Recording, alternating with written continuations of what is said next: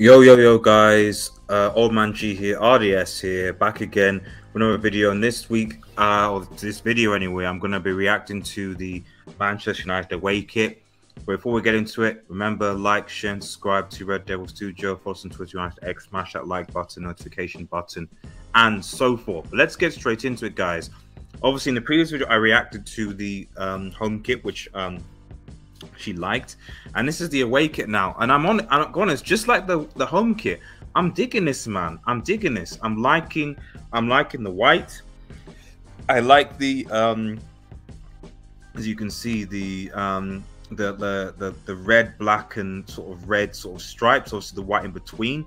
Also the collar looks good. It keeps with that same theme of that sort of black collar, but sort of red, white, and red again going around it. You have the United badge again in that sort of crest shape, but this time with a black background, obviously on the superimposed on the white background. The TeamViewer logo and the Adidas logo for me actually look a lot better on the white as opposed to they did on the red.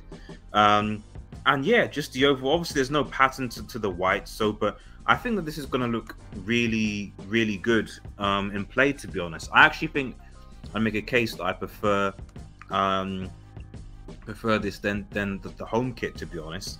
Obviously, you've got Antti Alanga and Telles and McTominay that are busy, showcasing the kit. Obviously, the shorts here, both black shorts with the sort of white United logo, which is obviously a standard.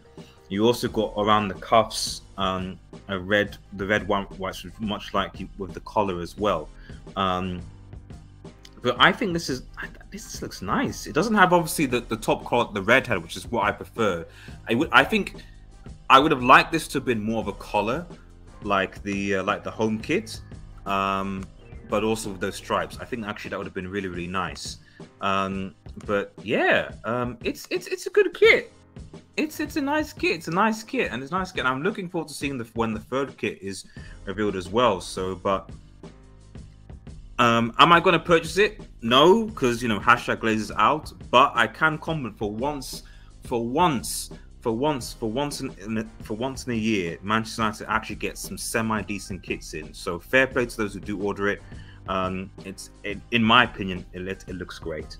Guys, let me know what your thoughts are on the kit in the comments below. Remember, like, share, and subscribe. Have a nice day. Cheers.